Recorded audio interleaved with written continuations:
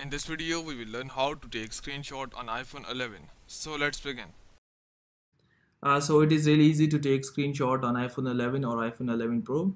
So there are two easy methods to do so. The first is more intuitive and more easy by going through the settings, and the second one is using your buttons.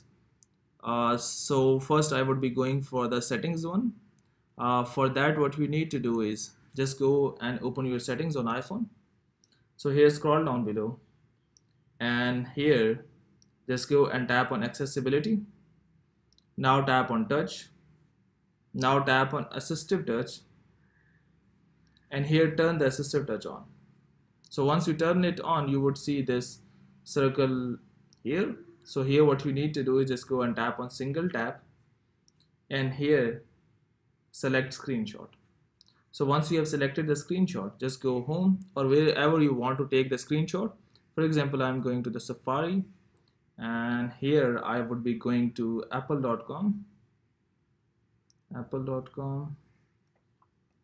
and here we are. So here, just go and wait for so here we are. Now if you want to take the screenshot of it, just go and single tap on this circle. So once you tap, here are the screenshot. It is really easy. And here, in case if you're on Safari and you want to have a complete web-based screenshot, you can tap on full page, and here you can tap on done to save the screenshot to PDF or files. In case if you want to have only a single screenshot, just go and tap on done, and you can save that to photos or files as well. So if you save to the photos, and if I go to the photos, so you can see in the recent, here we are.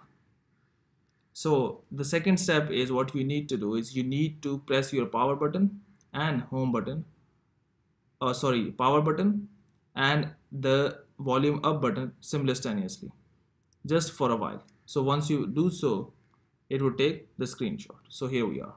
So what you need to do is just go and press your power button and the volume up button simultaneously for a while.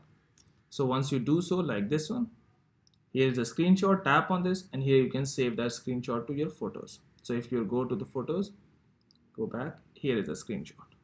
So hope it has helped you in taking screenshot on iPhone 11 or iPhone 11 Pro. But before you go, please like, subscribe and share.